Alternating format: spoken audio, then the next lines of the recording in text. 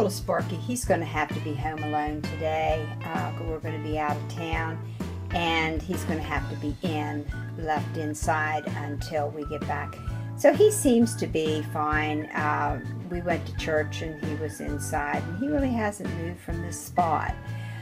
So we have the air on, and we have it 79 degrees, set for 79.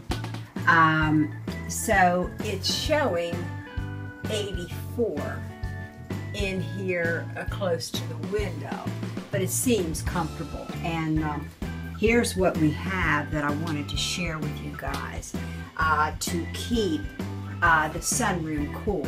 This is shade cloth that you use in a garden area.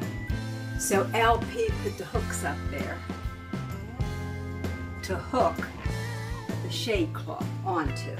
So this part here where the sun beats in, the morning sun, this makes a huge difference in this room.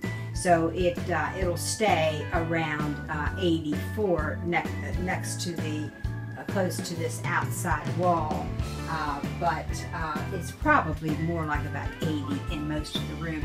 And then see over on this side there's some shade cloth too, over to here, and then on over here there is some sun comes in later on in the day, but we'll be back before that, and I'll get him outside. But I just thought I would share this with you, this shade cloth. It's a way, if your turtles are out in the sunroom, it makes a huge difference of keeping the room cooler. It takes less air conditioning for that room, just the fact of not having the sun beating in.